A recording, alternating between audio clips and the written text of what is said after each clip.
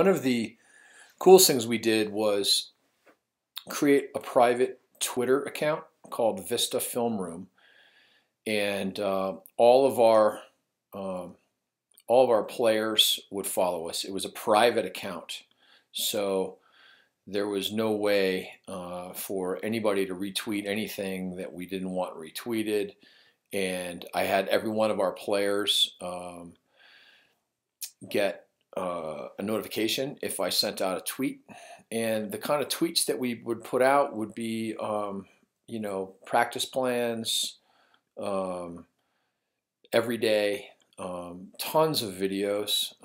If you want to sort of take a look at some of the media that we had going on, you can just scroll and see. We would have, this is a video of a scout of us from the last regular season game on things that we could do better. We had scouts of all kinds of practice films we would practice.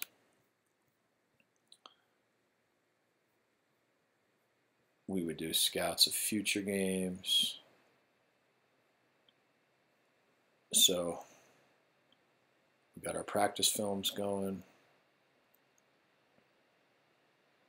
So here we're working on Man Up. We're working on a little 1333 with a little pick play, skip pass, feed to the crease. Kind of a nice little play, actually. And overall, it's just an unbelievable way of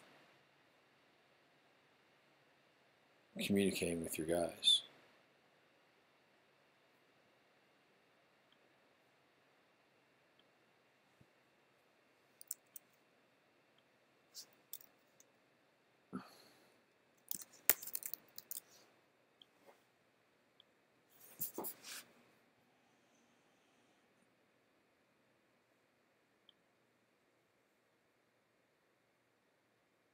We also did it with the Atlanta Blaze.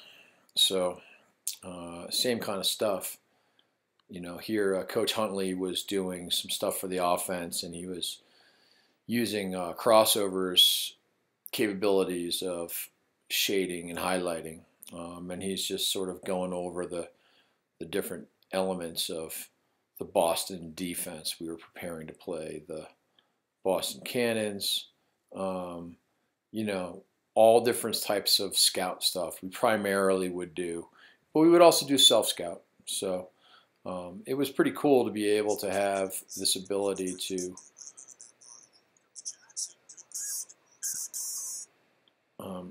interact with our guys this way.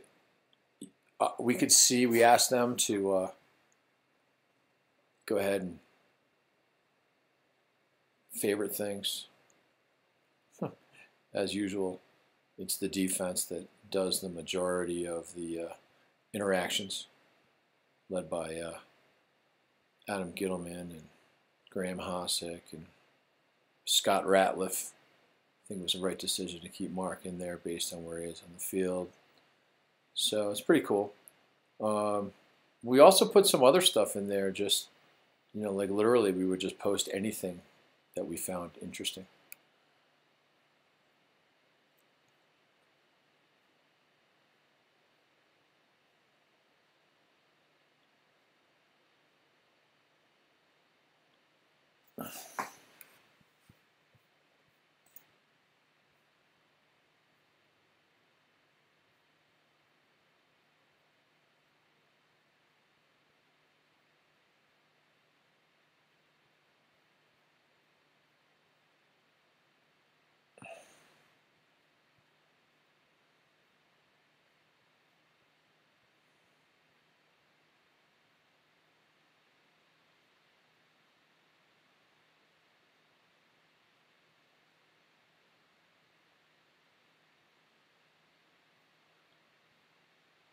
Playing 6 games a season or 10